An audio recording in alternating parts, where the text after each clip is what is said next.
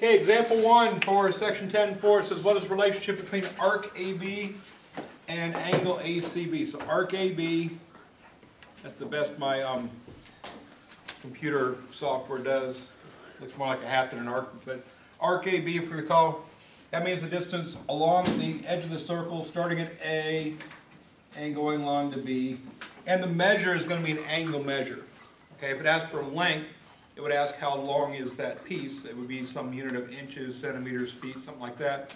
When it asks for the measure of AB, which is what I'm going to be dealing with, the measure of arc AB versus the measure of angle ACB, that's going to be the relationship, is there's some relationship in the two measures of these things. To start off with, I'm going to assume they're different. So I'm going to just name them something. So I'm going to call the measure of arc AB, I'm going to call that X. I'm going to call the measure of angle ACB Y.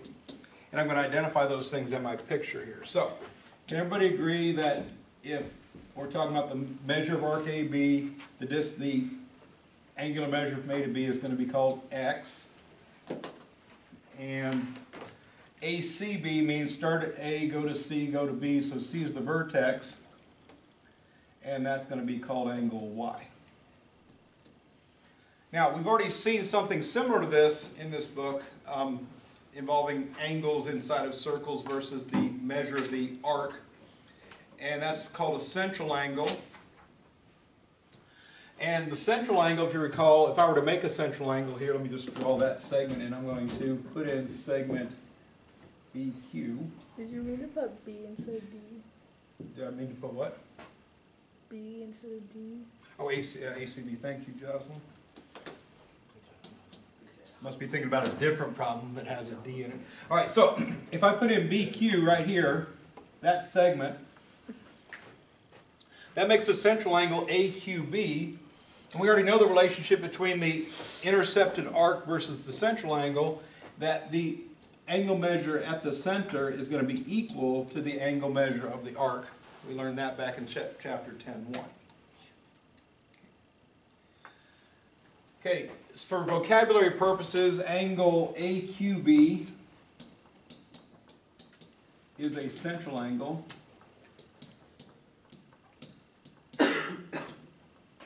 Angle ACB is called an inscribed angle.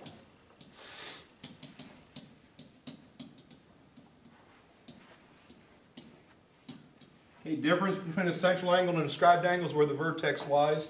The central angle's vertex lies at the center of the circle, where an inscribed angle's vertex lies on the edge of the circle. Okay, so inscribed angle, vertex on the edge of the circle, central angle, vertex at the center of the circle. And arc AB is called an intercepted arc.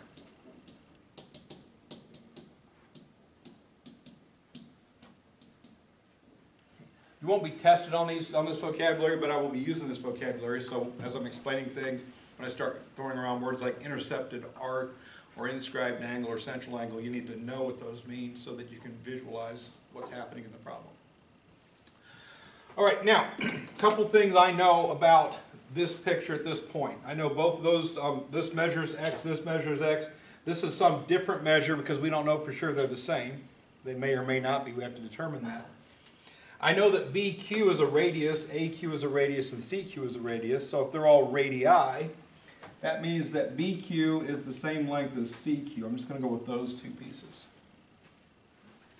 And if those two sides are equal, congruent sides, that makes that an isosceles triangle, which means that this angle up here has to be the same as this angle down here. So angles B and C are both going to be the same measure, right?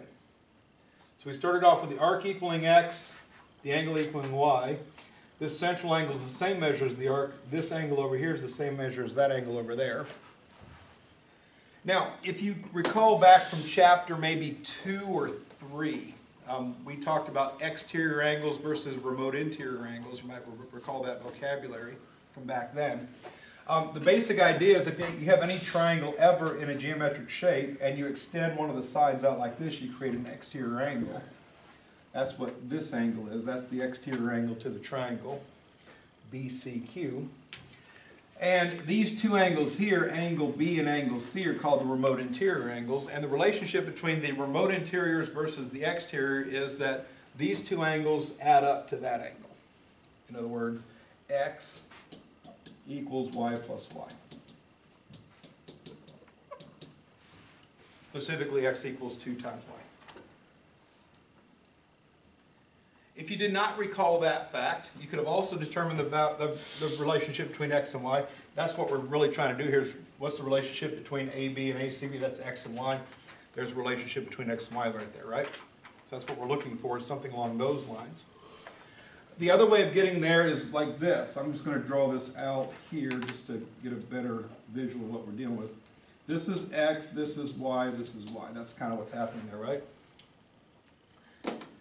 This is a straight line here. So if this angle here is x, this angle here is 180 minus x. So again, if you remember the whole exterior versus remote interiors, that's x, that's 180 minus x, that's just blowing this up. And the three angles are trying to add up to 180, so if I wrote that equation out, 180 minus x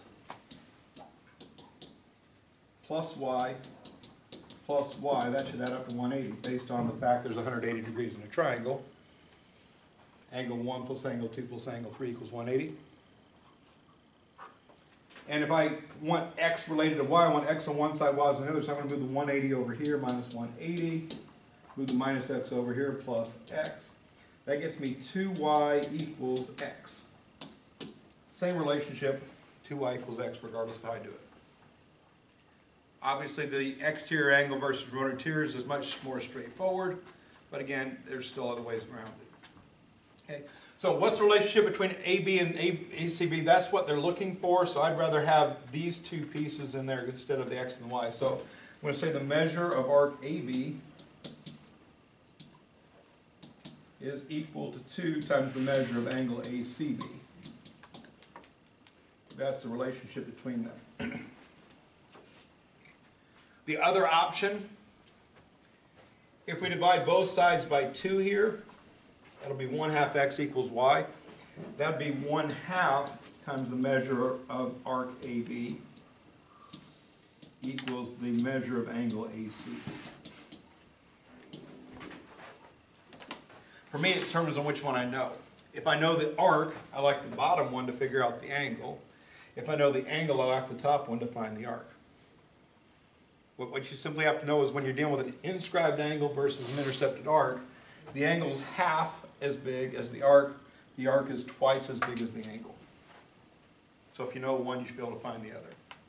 If you know the arc, divide by 2 to get the angle. If you know the angle, double it to get the arc. And get that distinct difference between a central angle where they're the same, central angle same as central angle, same as arc, right? Versus inscribed angle half as big as arc. Okay, a lot of people get that wrong at this moment.